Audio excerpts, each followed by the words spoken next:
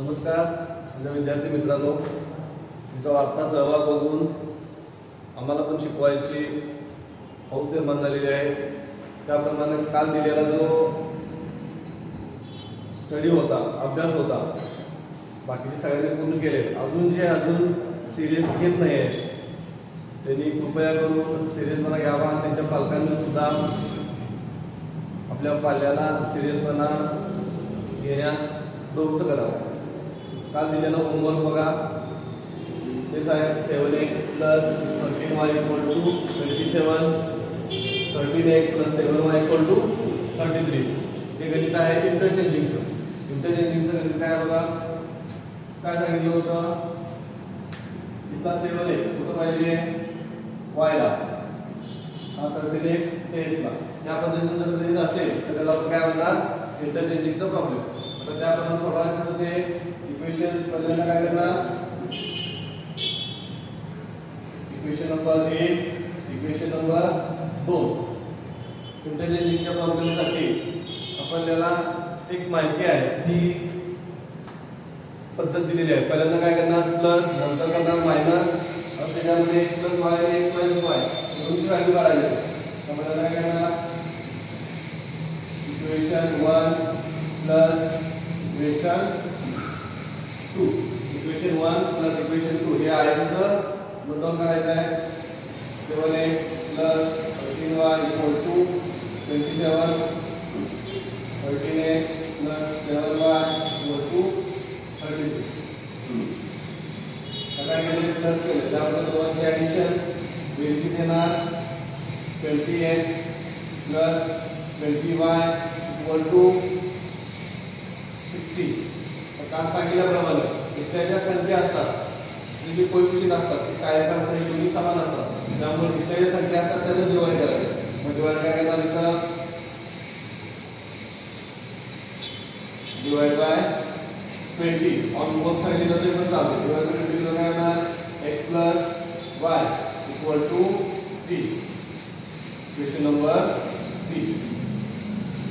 बघा काय केले, त्या दोघांची बेरीज केल्यानंतर 20x + 20y = 60 divide by 20 x + y = 3, equation number 3। त्याची सबस्टिट्यूशन स्टेप काय, त्या दोघांची वजाबाकी करायची। म्हणजे काय लिहिणार खाली बघा, इक्वेशन 1 मायनस इक्वेशन 2। इक्वेशन आहे तसं द्या, 7x + 13y = 27, 13x + 7y = 33। Subtraction काय ना, सबट्रॅक्शन -6x हा प्लस आहे, तर मायनस मोठ्या संख्येचे चिन्ह काय आहे प्लस, त्यामुळे काय ना प्लस 6y ह्याला मोठ्या संख्येचं चिन्ह काय आहे, -6। बघा परत एकदा, इक्वेशन 1 मायनस इक्वेशन 2। खूप मुलं तर 1 - 2 करतोय आपण, त्याच वेळी ते चुकत आहे। त्यामुळे काय करणार, 7x + 13y = 27 आहे, तिथे लिहिलंय 13x + 7y = 33। या मायनस मुळे त्या सगळ्यांचे चिन्ह बदलतात, प्लस हे मायनस, इथं काय प्लस होतं, प्लस काय झालं मायनस, इथं -6x मोठ्या संख्येचे चिन्ह काय आहे 13 ला मायनस, त्यामुळे -6x मोठ्या संख्येचे चिन्ह आहे प्लस, त्यामुळे 6y = -6। आता काय करणार, आता इथे x + y आला, हा मला इक्वेशन कसं पाहिजे, x - y मध्ये पाहिजे। म्हणून काय करणार, मायनस मला नको असतं पुढं, म्हणून काय करणार -6 ने डिवाइड करायचं। तुम्ही काय लिहिणार परत, डिवाइड बाय -6 ने डिवाइड केल्यानंतर काय होणार, x हे जाते, त्यानंतर प्लस मायनस y, -6 ला -6 केला घाला किती 1, इक्वेशन नंबर 4। काय केले, -6 ने डिवाइड केले, त्यामुळे मायनस ला मायनस जातोय, 6 × 6 झाले किती 1। ह्या दोघांची दोन इक्वेशन आले, त्या दोन इक्वेशनचे काय करायचे, 2 मार्काला आपल्याला विचारले x + y काय x - y काय, तर इथं पण सॉल्व म्हणतं की काय करणार, x आणि y आपल्याला किती काढायला लागतात, म्हणून मी काय करणार इक्वेशन 3 प्लस इक्वेशन 4.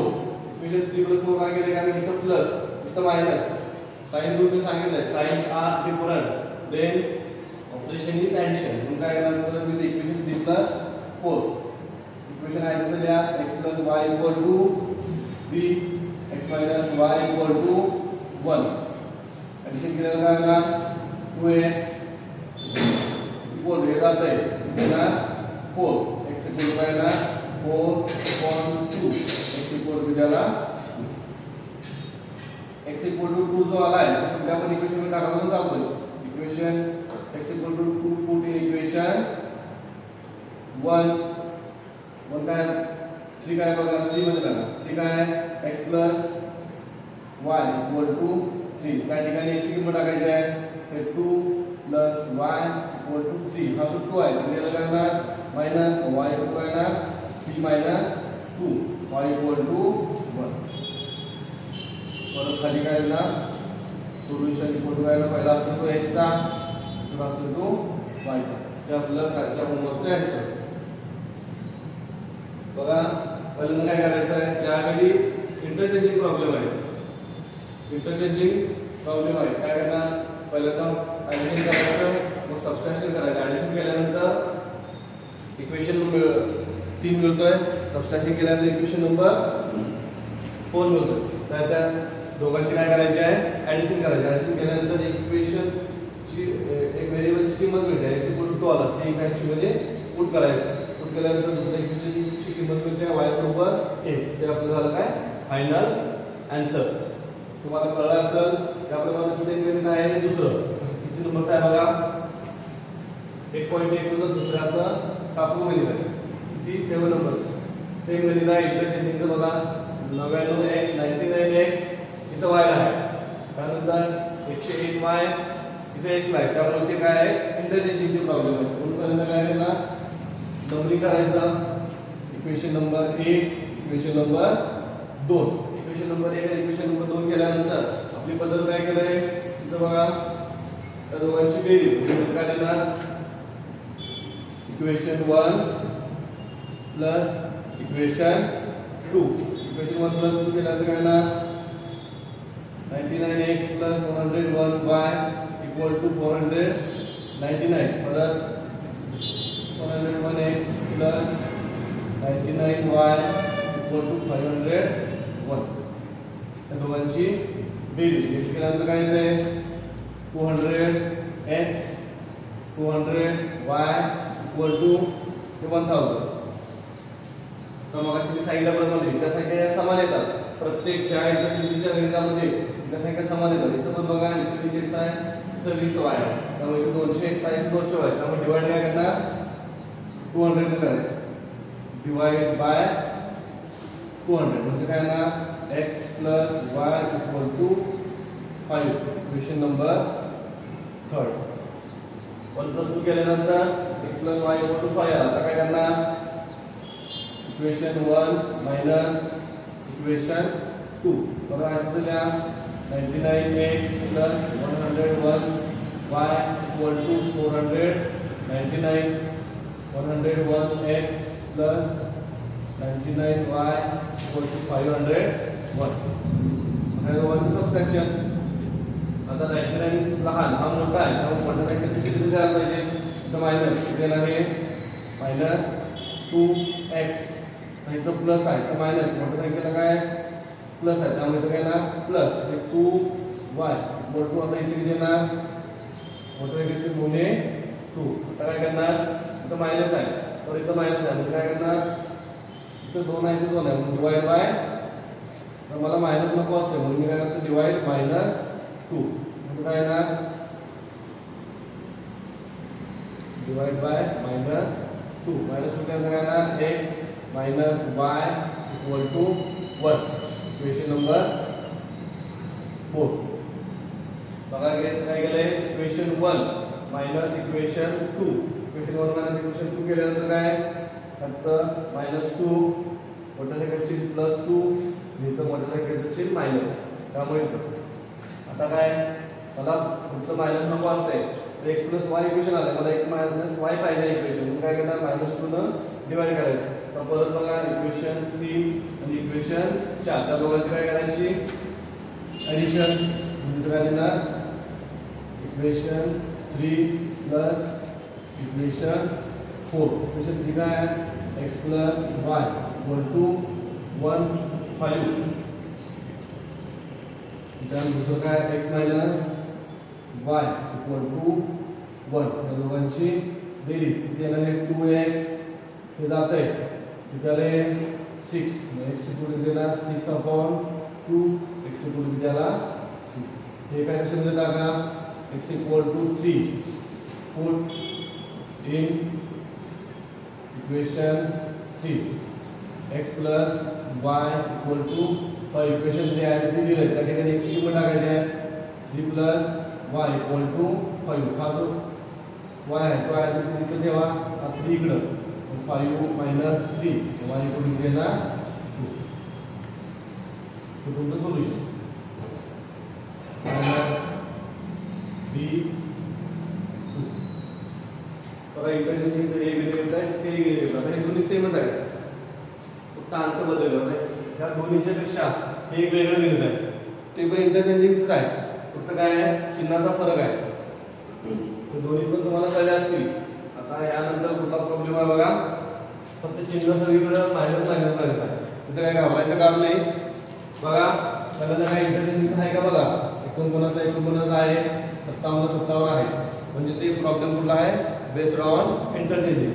म्हणजे काय मला नंबर टाका पहिल्यांदा क्वेश्चन नंबर 1 क्वेश्चन नंबर 2. जशी आपली ह्या गणिताची मेथड आहे त्याचप्रमाणे प्रॉब्लेम सॉल्व्हिंगची मेथड तीच आहे फक्त चिन्हाचा जरा प्रॉब्लेम होतोय तो बघा कसं सॉल्व्ह करायचं. मग काय करणार पहिल्यांदा equation 1 plus equation 2.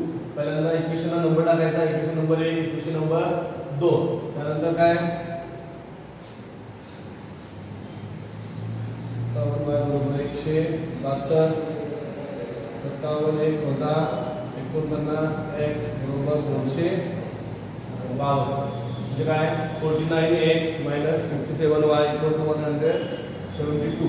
50x minus 49x 252. आता काय करणार आहे मी प्लस केल्यानंतर जी व्हॅल्यू देणार 106x बरोबर का 106x. आता इथं चिन्ह समान आहे जर चिन्ह समान असतात काय आपण काय करतो बेरीज आणि समान चिन्ह देत असतो. जिथं काय येणार मायनस 106x आणि इथं काय बेरीज येणार 424 बरोबर का बरोबर. आता काय आलंय मगाशी मी सांगितलं होतं बघा इथे चालतं बघा 200x आहे 200 आहे तिथं काय चिन्ह प्लस मायनस काय चालतंय तिथं काय बघू नका. तर फक्त वेगळ्या प्रकारचं आहे ते काय 106 त्यामुळे डिवाइड काय करणार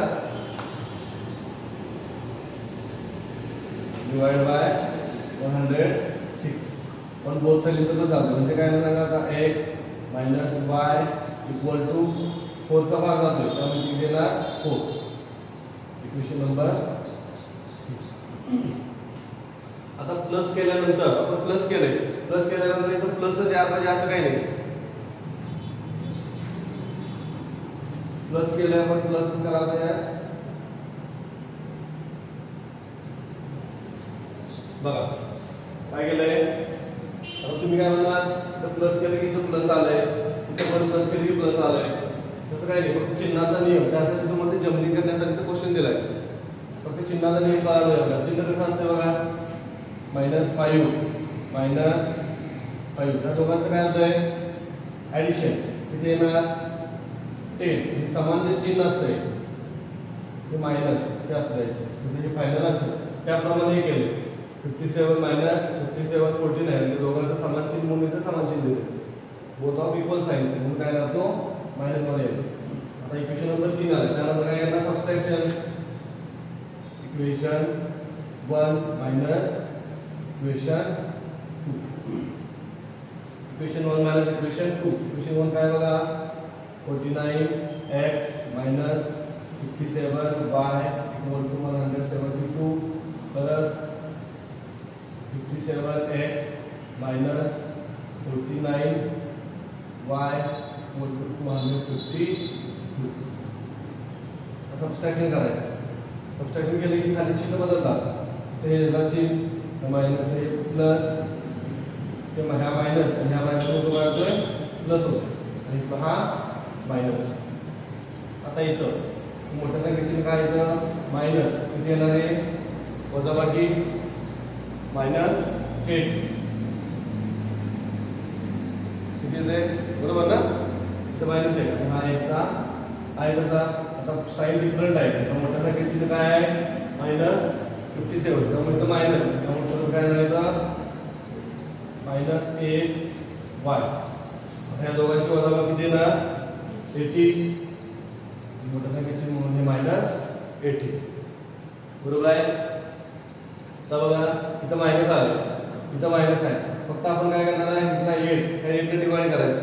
तर परत मायनस इथं मायनस आहे इथं मायनस मला प्लस करायचं त्यामुळे मी काय करणार डिवाइड बाय मायनस 8 मायनस 8 काय होणार तो मायनस मायनस जाणार राहिलं काय फक्त इथं x plus y equal to minus minus जातोय याचं काय येणार 10. क्वेश्चन नंबर 4 8 ने डिवाइड केल्यानंतर 80 ला 10 जातो म्हणजे मायनस मायनस प्लस. आता बघा परत इक्वेशन नंबर 3 बघा आणि इक्वेशन नंबर 4 बघा आणि इथे पण बघा equation number 3 x plus y x minus y x minus y x plus y. फक्त खालचं वर वरचं काही ते झालं पण सोडवायची पद्धती सगळी तशीच आहे. आता काय करणार पुढं इक्वेशन नंबर 3 आणि equation number 4 equation number 3 plus equation number 4 त्या दोघांची बेरीज करायची आहे म्हणजे काय येणार x plus y equal to x minus y equal to 4 x plus y equal to 10. त्या दोघांची बेरीज किती येणार 2x जातंय 14 बेरीज करतो आपण. त्यामुळे आता इथे काय दोघांच्या मध्ये मल्टिप्लिकेशन घडायला लागणार ते डिव्हायडेशन x इक्वल टू काय येणार 14/2 x इक्वल टू त्याला 7. हे काय चिन्ह टाकायचं आहे x equal to 7 put in equation 3 किंवा 4 सुद्धा चालतं म्हणजे काय x minus y equal to 4 इथं 7 मायनस y इक्वल टू 4 हा जो 7 आहे त्याला काय minus y equal to 4 minus 7 minus y equal to subtract केलं minus 3 minus minus get cancel y equal to 3. हे झालं तुमचं फायनल आन्सर. त्याप्रमाणे आपण सोल्युशन लिहू शकतोय. तुम्हाला होमवर्कसाठी एक देणार आहे फक्त इंटरचेंजिंगचे बेस प्रॉब्लेम आहे त्याची सिस्टीम आहे एक होमवर्कसाठी तुम्हाला देतो. सेम गणित आहे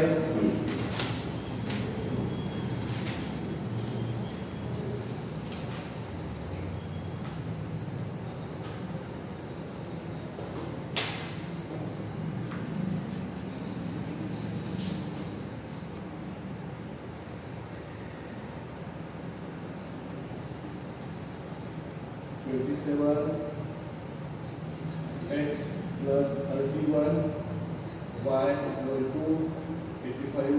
Second equation 31x plus 27 y equal to 89. त्या पद्धतीने येत आहे बोर्डाला याच्या व्यतिरिक्त कुठलाही क्वेश्चन बाहेरचा येणार नाही. त्या पद्धतीने गणिते समजले असतील. बाकीचा पार्ट जो आहे उद्या परत याच टाइमला तुमचा घेतला जाईल. धन्यवाद.